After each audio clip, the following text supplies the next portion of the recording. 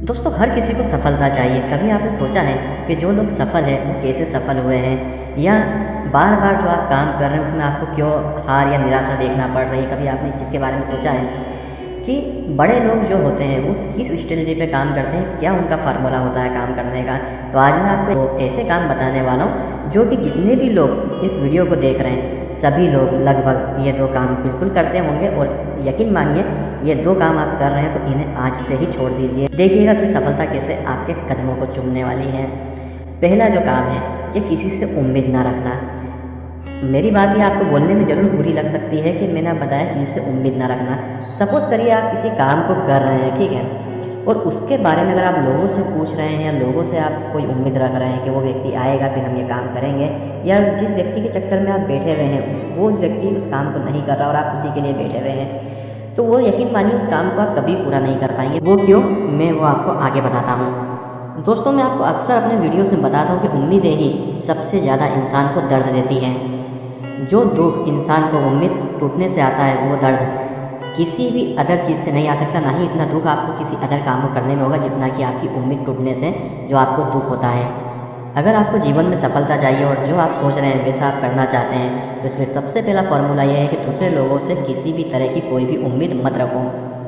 चाहे वो उम्मीद कैसी भी क्यों ना हो, चाहे वो उम्मीद छोटी हो चाहे वो उम्मीद बड़ी हो, हर चीज़ को खुद अंजाम दो। इससे आपका अनुभव तो बढ़ेगा ही, साथ में आपका कॉन्फिडेंस लेवल भी काफ़ी ज़्यादा बढ़ने वाला है, और साथ ही आपको खुशी भी मिलेगी जो आपको मोटिवेट करेगी आगे बढ़ने के लिए। और हम लोग क्या करते हैं कि दूसरों से उम्मीद रखते हैं कि ये व्यक्ति मेरा ये काम करेगा, वो व्यक्ति मेरा ये काम करेगा और मैं यह काम करूँगा। आप अपना काम तो पूरा कर लेते हो, मगर जो दूसरा व्यक्ति होता है वो आपको धोखा दे जाता है। फिर आपको अपने काम में भी वो खुशी नहीं होती जो आपको होना चाहिए। तो आई होप कि आप मेरी बात को समझ गए होंगे कि मैं आपसे कहना क्या चाहता हूँ। इसलिए किसी से भी किसी भी तरह की उम्मीद मत रखो। मतलब ही ज़माना है, आजकल सब अपने मतलब का ही सोचते हैं। तो अगर आप थोड़ा सा समझदारी से चलो तो इसमें बुराई क्या है।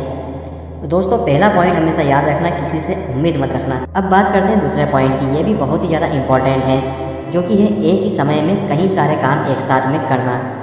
तो देखिए दोस्तों, ये कुछ लोगों में आदत होती है कि वो लोग एक ही टाइम में 2-2, 3-3 काम करते हैं और उसे कहते हैं कि मेरी हॉबी है और मैं अपने समय को बचा रहा हूँ। जैसे कि खाना खा रहे हैं तो साथ में मोबाइल पर चैटिंग भी कर रहे हैं, फिर पढ़ाई कर रहे हैं तो पढ़ाई करते हुए भी और भी काम कर रहे हैं। अगर आप ऐसा करते हो तो ये चीज़ बिल्कुल ही बंद कर दो, क्योंकि एक समय में एक ही काम करते हैं तो ज़्यादा आपको एफिशिएंसी मिलती है और उस काम को आप ज़्यादा अच्छे तरीके से कर पाते हैं, क्योंकि आपको लगेगा कि ये मेरा टैलेंट है, मगर ये जो चीज़ें हैं ये आपको वाकई में डिस्ट्रैक्ट करती हैं। इसलिए एक समय में एक ही काम करो, वो भी पूरे डेडिकेशन के साथ। एक ही समय में 10 काम करने से आप उन कामों को तो कर लोगे, लेकिन सभी में 10-10% ही आपको डेडिकेशन मिलेगी। 100% डेडिकेशन आपको किसी भी काम में नहीं मिलने वाली है, क्योंकि 100% डेडिकेशन आप एक समय में 10 कामों को दे ही नहीं सकते हैं। इसलिए हर काम का एक टाइम टेबल बनाओ और उसे पूरी शिद्दत के साथ करो, ताकि वो वैसा ही हो जैसा कि आप चाहते हो, जिससे कि आपका फोकस लेवल इंक्रीज होगा